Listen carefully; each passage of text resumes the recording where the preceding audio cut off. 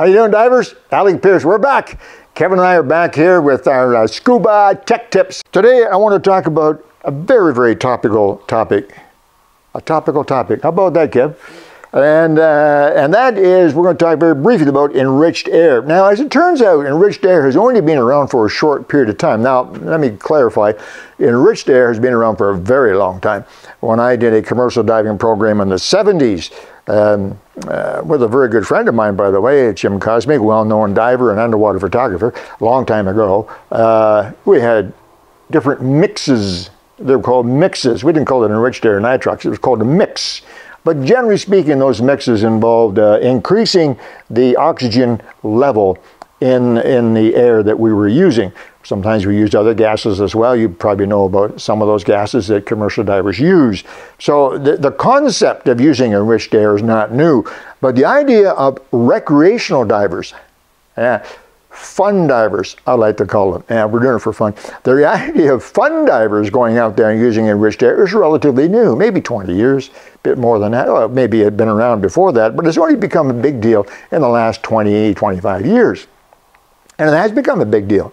In fact, when Patty came out with their Enriched Air course, or EAN, Enriched Air Nitrox, that's what EAN means, in case you were wondering, Enriched Air Nitrox, which is commonly referred to as nitrox. In a very short period of time, the enriched air, here's the book for it, the Enriched Air Diver Manual from Patty, and this course from Patty became their most popular specialty course. Yeah, now part of that's marketing. You know, part of it was a dive store owner trying to make a buck and saying to the divers, you should take the enriched air course and learn about enriched air. And that's fine. He wasn't doing anything wrong. That was smart. It's always smart to learn more about diving. And if it happens that you dive a great deal, if you're maybe a step beyond fun diving and you want to learn more, well, the enriched air course is a great place to start. It's a quick, easy, it's a one evening program. One evening. There's no open water dives involved with enriched air course because you can't tell if you're breathing ordinary breathing air or enriched air. You can't tell. You can't, ooh, that's enriched air. You can't tell. So the point of having an open water dive is no point to it at all. But anyway, what I wanted to share with you today, very simply, is a question that comes up pretty regularly. And that is, somebody has asked, what is oxygen compatible? And oxygen compatible is a term that you learn in the enriched air course. It's commonly referred to as OCA, oxygen compatible air. Meaning that the breathing mixture that you're using, commonly called nitrox, is also sometimes referred to as oxygen compatible or oxygen compatible air. And so people ask you, what exactly is oxygen compatible? How can I be sure whether I'm using a nitrox tank or not a nitrox tank that I'm getting the right air, OCA? So let me take a minute with you and just quickly I'll refresh and tell you that when you decide to start diving with enriched air, nitrox, several things change. One of the first things that changes is your regulator, because the important thing to come back to oxygen compatible is that everything that enriched air touches has to be safe in the enriched air environment. Oxygen itself is a very interesting gas, and that's what we're concerned with, hence the term oxygen compatible. The regulator, the tools that you use, your regulator, your tank, of course, has to be oxygen cleaned. It has to be compatible with the gas you're using in it. Now, if you're using ordinary air, if you're not going to be using enriched air, you're not going to be using nitrox, doesn't matter. Take the tank from the manufacturer, of course, have it cleaned and inspected annually, put your air into it, breathing air, go diving, have fun. But if you are going to be using enriched air, going to be using nitrox, that tank has to change. It has to be cleaned. You have to take it to the dive store and they have to clean it and make sure that it's safe for oxygen enriched air, higher levels of oxygen. Anything in the tank that could react with that higher level of oxygen can create a problem. So it has to be especially clean for that purpose. and the materials the tank is made from, and the materials the regulator is made from. They all have to be oxygen compatible too. So the O-rings and the seals in the tank itself and in the regulator has to be cleaned. Regulators have lubrication on them. The tank does not have lubrication inside, a bit on the valve stem, but not inside, on the valve threads, but not inside. But the regulator does, for the various parts to move smoothly. They have lubrication. Well, at one time it wasn't a big deal. We used to use Crisco, Vaseline, whatever we had handy. Generally speaking, as products improved, we settled on silicone grease. And it's still silicone lubricant or silicone grease for all water sports equipment. It should say for all water sports equipment except oxygen enriched air. Should say that, but it doesn't. So that became the standard for lubricants in scuba for many, many years now. Oh, probably the last 50 years. No, not for enriched air. Not good for enriched air. So the O-rings, the lubricants have to be regulated. Actually has to be completely disassembled, completely clean, so there are there's no residual oil or grease or other particles on the regulator. And then it has to be rebuilt completely using proper grease. And there are several trade names. A common name is Tri-Lube, Christo-Lube. There are several different trade names out there, but basically it's a lubricant that is oxygen compatible. Now that is the only lubricant that is used in the regulator. It's the only lubricant used on the tank valve, on the threads. Also the material, the O-rings. Here's an example of good old-fashioned neoprene, black neoprene. It's even got a feather on there, Kevin. This is obviously used. You can see that little feather on there has been under pressure. But that's a good standard neoprene O-ring, rubber O-ring. Works great. Has been working that way for many, many years. And I suspect that the vast majority of scuba tanks in the world today still use a good old black neoprene O-ring in it. Yep, that's what it is, but not anymore. Not if you're using nitrox. If you're using nitrox, you have to have a oxygen compatible O-ring. An O-ring that will not deteriorate as rubber will. Neoprene rubber are pretty much interchangeable. So if it's a rubber O-ring, eventually it will begin to interact with the oxygen and break down. Not good. So you need to use a special O-ring. Looks exactly the same, doesn't it? No, they've changed the color. It is a different material entirely. It's, again, a trade name. Viton is a common name, V-I-T-O-N. That's a common name that's used to describe this. And there's other more technical terms, but Viton is the most common name. And it looks exactly the same. Well, it is. It's the same size. It has to go in the same tank, same valve. But the material is different. And it is characterized by a different color. In this particular case, it's a chocolate brown. Nice color. There are different colors, but the point is that it's different from the black neoprene. So you can easily tell the difference. There are other ways to tell the difference if you're technically inclined, but for most people, for most divers, the only way to tell it quickly and easily is by the color, brown.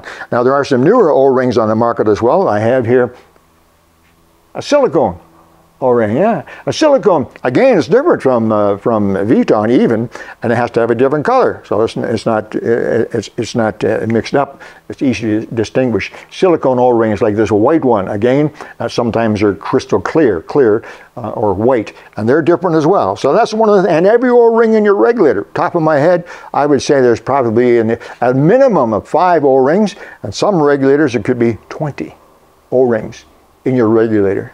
If you include the computer and the SPG and all those things, there are 25 or 30 O-rings, the smallest being almost impossible to see, a tiny, tiny black speck, and up to, in some cases, up to 3 or 4 inches in diameter. There might be a dozen O-rings. They all have to be oxygen compatible, plus the O-ring in the tank. What you want to see this sticker on the tank. This is a sticker. It's a tape that's used when the tank is filled, and this indicates that this particular tank has nitrox in it. And there's even a room down there for the dive store operator, the fill operator, to write down there some information about what you can or cannot do. Because depending on the different level of oxygen and enriched air that you have, you may or may not have a different, well, you will have a different maximum operating depth. And they can actually write that in if they want to.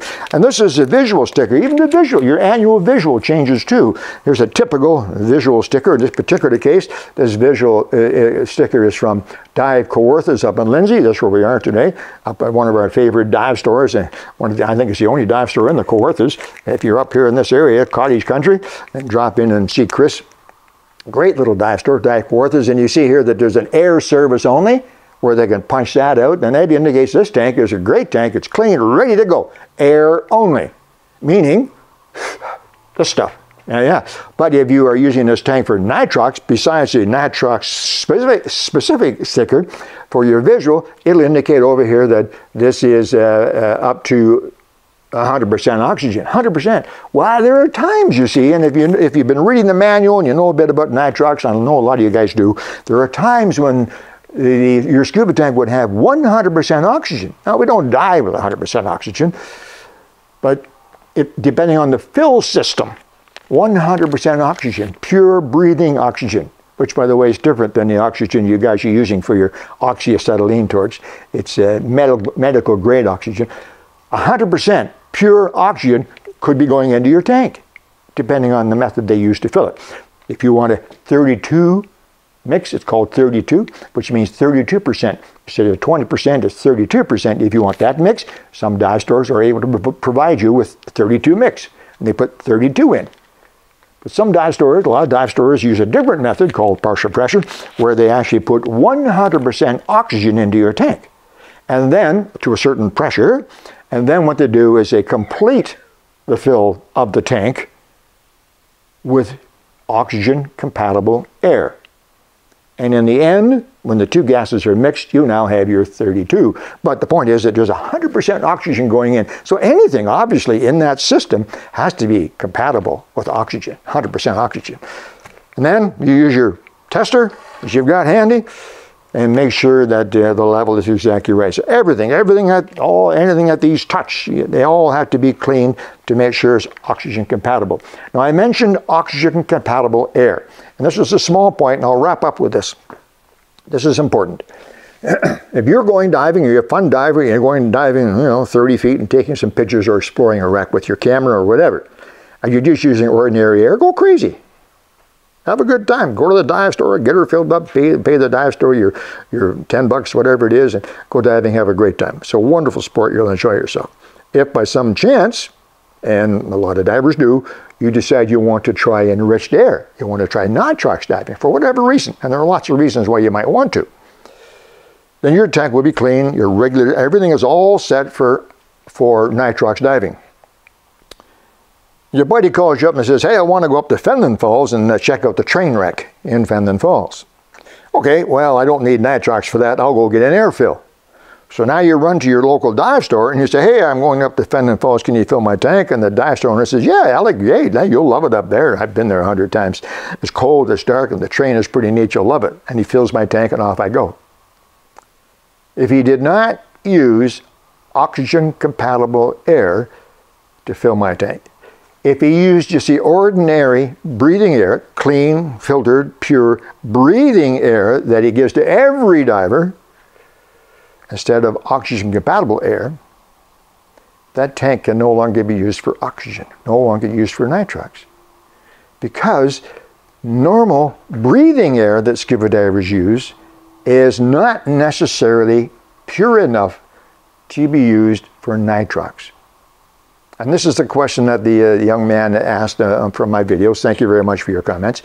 He asked, if I use my nitrox diving for regular air diving, do I need to get it cleaned afterwards? The answer is maybe. The answer is maybe. If the ordinary air that you put into your tank at the dive store is in fact ordinary scuba breathing air, not oxygen-compatible air, yes, technically you need to get your tank cleaned because it's no longer oxygen clean. However, most dive stores, in fact all dive stores, are able to supply what's called OCA, oxygen-compatible air. So you take your nitrox tank in, okay? You've got your nitrox visual. It was clean using Vuitton rings. You've got your nitrox tape on it. You've been using it for nitrox, so you take your nitrox tank into the dive store, and you're going to Fenland Falls to make a fun dive with your buddy, and you just want ordinary air, you don't need nitrox, and there's no point in paying for nitrox because it is more expensive, naturally. You just need ordinary air. So you say to the dive store owner, I just need air, but please make sure it's oxygen compatible air. Ah, you see? Then he will then use his oxygen compatible air, the air that he uses when he's mixing the nitrox, the air that is safe to put into your tank and does not contaminate it, the air that you can use in the tank that day and not need to worry about getting it cleaned again. Oxygen compatible air. So if you do that, if you just go breathing with ordinary air using your nitrox tank, but the air that you get put into your nitrox tank is OCA, oxygen compatible, you're fine. And then a week later you want to go diving and it's a special dive and you need nitrox, you can go back to the same dive store and say, okay, now I need 32%. Away you go. No worries, no problems. You can put nitrox into that tank.